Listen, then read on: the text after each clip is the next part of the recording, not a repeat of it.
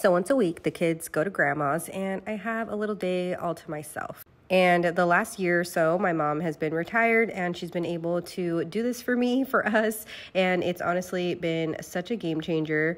Yes, sometimes I spend my day doing homeschool prep. Sometimes I spend my day just kind of chilling, hanging out, laying around.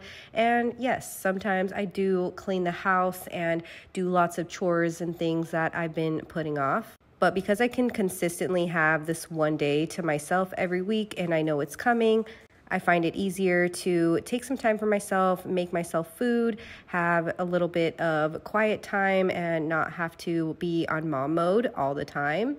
Sometimes we use these days, if my husband's off, to have some day dates. On this day, I had to clean up some leftover mac and cheese that had fallen in the car. I reorganized the bookshelf, got some prep in for homeschool, and just did some general cleaning.